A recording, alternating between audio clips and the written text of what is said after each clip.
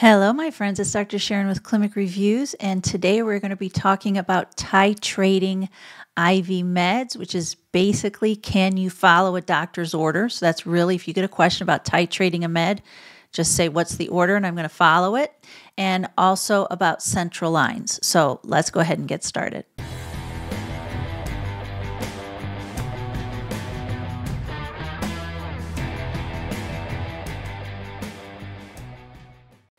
Hello, my friends. It's Dr. Sharon with Clinic Reviews, the home of the very best Nclex review in the entire universe, in my opinion.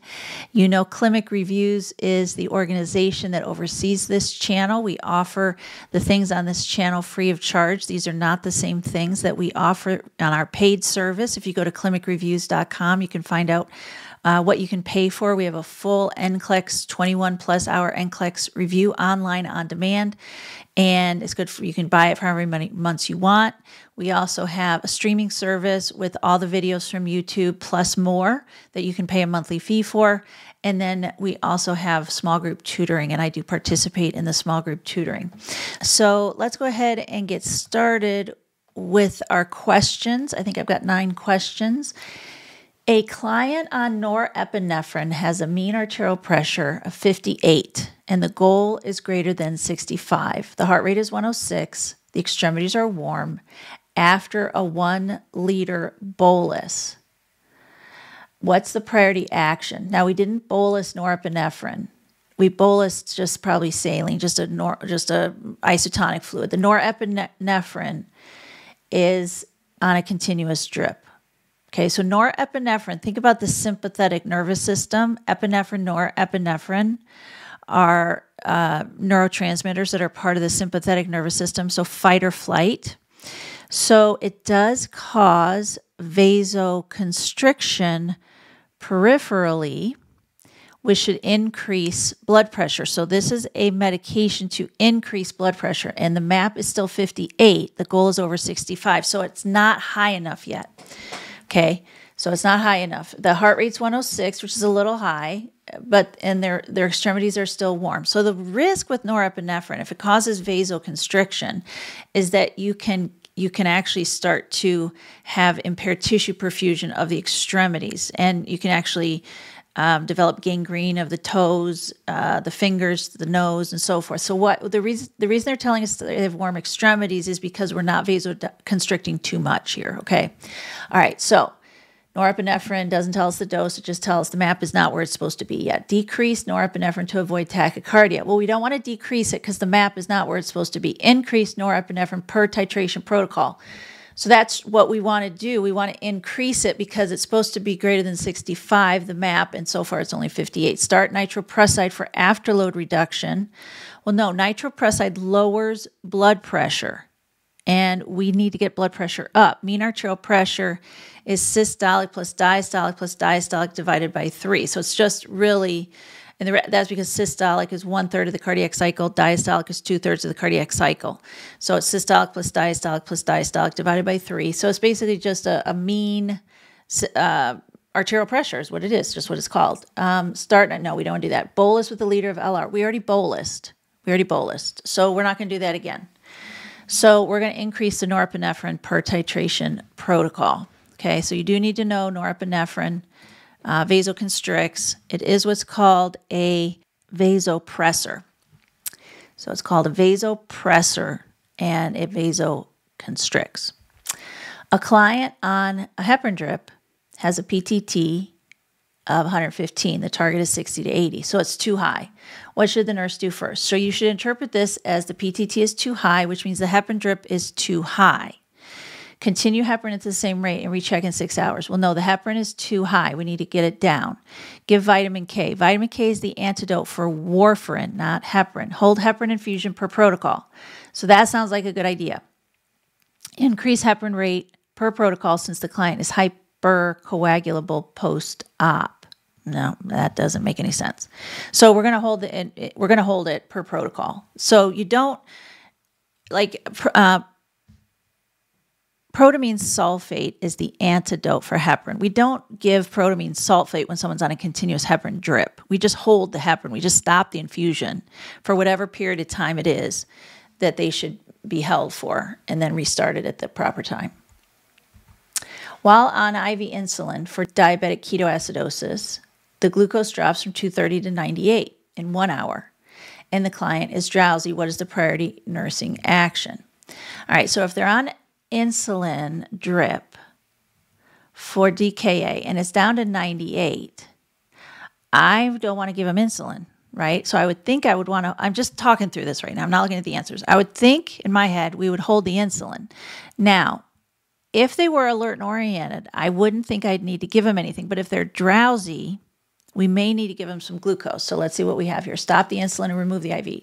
Well, I want to stop the insulin, but I don't want to remove the IV at all. And remember, if the entire answer is not correct, then the answer is not correct.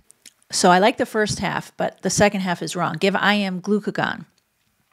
I suppose I could give IM glucagon, but they have an IV, so I'm not sure that I'd want to give IM glucagon when they have an IV.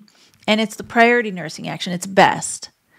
So if I choose B, then I'm not stopping the insulin. So again, that's like half the answer. Bolus with normal saline. I don't see how that's going to do anything. Start dextrose per protocol and reassess glucose in 15 minutes. Okay, so start dextrose per protocol and reassess glucose. Well, I really wanted to stop the insulin, but they're admitted on insulin for DKA. So I can't remove the IV. And they have an IV, so I don't think I want to give an IM medication, and C doesn't do any help. So start dextrose per protocol and reassess glucose in 15 minutes. That's the only one that makes sense. That's the only one that makes any sense. So it doesn't say stop insulin, but maybe that's because they're admitted with DKA. So I think, would D be harmful? No, it would not be harmful. Would it be helpful? Yes, it would absolutely be helpful. So I'm going to go ahead and do that one. Remember, the right answer is the right answer because of the other answers. I don't know if D would have been, if I could have picked any answer possible out there. I'm not sure that D would have been my first choice, but it's my first choice, my priority or best out of the 4 options that I have here. A client admitted with hypertensive crisis, means their blood pressure is high, is on a nicardipine drip, which lowers blood pressure. The order is to titrate nicardipine to keep the systolic between 140 and 160. The client's current blood pressure is 118/72, which means their systolic is too low and the heart rate is 84. Their mentation is normal. What is the best nursing action? Well, if I have an order to keep it between 140 and 160, then I need to either turn off or turn down the nicardipine because the blood pressure is too low. Decrease nicardipine per protocol. That sounds good. Increase nicardipine per protocol. No, that's going to lower their blood pressure more. Add labetalol, IV push now. No, that's going to lower their heart rate and possibly their blood pressure. Maintain the current rate. No. So it's the blood pressure's too low. So this is really saying, can you follow a doctor's order? But you have to know what the medication does as well. A client admitted with preeclampsia is on a magnesium infusion. After completing the morning assessment, the nurse notes the respiratory rate is 10 with absent deep tendon reflexes and urine output of 15 mils per hour, which is low. It's supposed to be at least 30. What is the priority nursing action? Select all that apply. So preeclampsia, the risk with preeclampsia is seizure, which is kind of the ultimate up symptom. As magnesium level goes up, it has down symptoms. So like as magnesium level goes up, heart rate goes down, reflexes go down, the risk for seizure goes down because seizure is an up symptom, right? So that's why we're given mag sulfate. The problem is a respiratory rate of 10 an expected side effect or a complication or an adverse effect? And is absent reflexes an expected side effect or an adverse effect? And is low urine output an expected side effect or an adverse effect? These all 3 are adverse effects. Now, respiratory rate might go down, like it might go from 16 to 14 or 12. That's fine, but 10 is too low. Absent reflexes is bad. Urine output is very low. So these are adverse effects. And when you have an adverse effect, you have to stop the med and call the healthcare provider. That's what you have to do. So let's see if those options are here. Increase the mag rate per protocol? No. Stop mag infusion? Yes. Prepare to give calcium gluconate. So that is the antidote for both potassium and magnesium. So since they are symptomatic with adverse effects, it would be appropriate to give calcium gluconate. Notify the healthcare provider? Yes. So definitely B and D, and then you have to know calcium gluconate is the antidote or will prevent the adverse effects. Administer Narcan, that's for opioids. Encourage fluids, that's not gonna help. Okay, before chemo, a PICC has no blood return. The site is clean with no pain. What is the priority nursing action? Okay, a PICC line, peripherally inserted central catheter, goes in usually the upper arm, and it threads close to the heart, and you can give TPN through it, antibiotics, potassium, whatever you want. But you're supposed to have a blood return just like any central line. It's clean with no pain. So what would I do? What is the priority? What's the best thing to do? Okay, reposition the arm, force flush with 20 mils, start chemo, remove the PICC. Okay, I don't want to remove the PICC, and I don't want to start the chemo yet because I don't have any blood return. Do I want to force flush it, or do I want to reposition the arm? So I'm going to reposition the arm. I am not going to force flush it. I may call somebody to come up and evaluate it after I reposition the arm if I still can't get any blood return, but I am not going to force flush it. That's not something I would do. Okay, the RN is administering an IV that is a known vesicant. The patient begins to complain of burning at the site, and the nurse notices swelling around the catheter. Which of the following actions should the nurse anticipate? Select all that apply. So the problem with a vesicant is that it's not just an infiltrated IV, but the medication has gotten into the tissues around it, and it can kill those tissues. Like, it can be a very serious, big problem. And so you need to get the medication out of there, and whatever you can't get out, you have to neutralize. And a lot of times the way we neutralize it, and I'm not saying this is for every way, but a lot of times what we do with neutralize it is we use a syringe with a needle, and we actually inject medication into the tissues around that area. That's just one of the things we do, maybe not always. So let's see what the actions are. Remove the catheter immediately.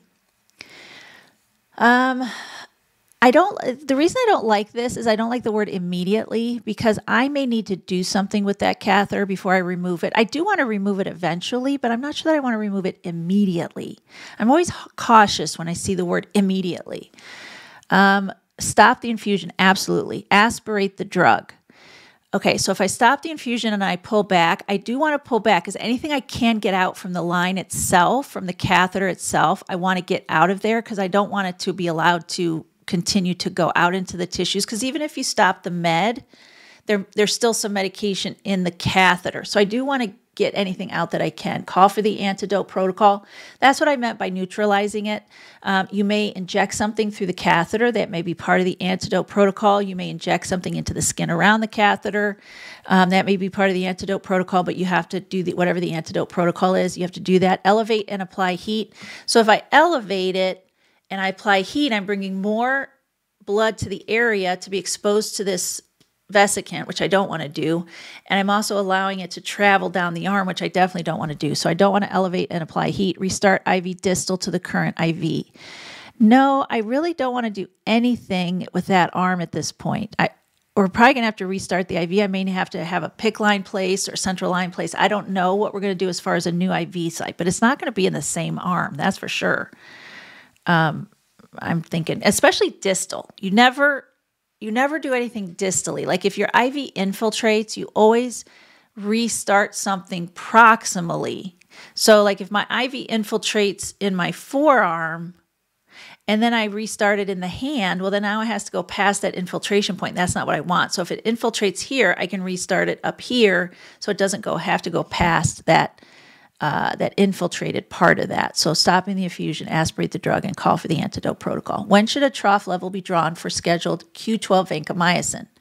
So peaks and troughs. So peaks and troughs are drawn to determine if the drug, which has and vancomycin are part of the mycin drugs like streptomycin, cliamycin, vancomycin, gentamicin. These are called aminoglycosides. They can have some pretty serious adverse effects, and it has a narrow therapeutic index. So that means if it goes too high, it has those adverse effects. If it's too low, it's not working at all. So we draw peaks and troughs on drugs that have a narrow therapeutic index to make sure it's not too high or too low. The peak is the highest level. The trough is the lowest level. And it's always at its lowest level right before the next dose. So if I'm giving it every 12 hours, 9 a.m. and 9 p.m., I give it at 9 a.m., the trough or the lowest level is going to be right before the 9 p.m. dose. Okay? All right, 2 hours after the infusion. No, I don't know how long the infusion is going to last, but you draw the peak 15 to 30 minutes after the medication is fully infused. That's the peak, 15 to 30 minutes after the medication is fully infused, within 30 minutes before the next dose. Yes. So right before the next dose or within 30 minutes before the next dose is correct. With the morning labs, anytime, no. That you can get, like if they're on an oral med and you want to just get a blood level of the med, like they're on digoxin and you want to get a dig level, like you can do that with the morning labs. You can get a dig level with the morning labs. But we're looking at an actual trough for IV meds, and that's right before the next dose, before the first dose. No, they shouldn't have any of the med in their body before the first dose. So it's within 30 minutes before the next dose. All right, I hope that was helpful to you, and I hope you are having a great holiday season. I am recording this during the Christmas season, New Year season, so if you're watching this later and it's not the holiday season, then enjoy the warm weather. While I'm recording it, it's very cold, and we're getting ready to celebrate Christmas. So if this is your holiday season, have a great holiday season. We love you here at Clinic Reviews. We want you to be successful. Send me a little note. Tell me how you did. If it was helpful to you, what can I do to help you more? There's some things I don't teach on because we teach it as part of the paid part of our business. But if I can teach on it, we don't already do it as part of our paid business, I'd love to do that for you. So have a great rest of your day. Take care.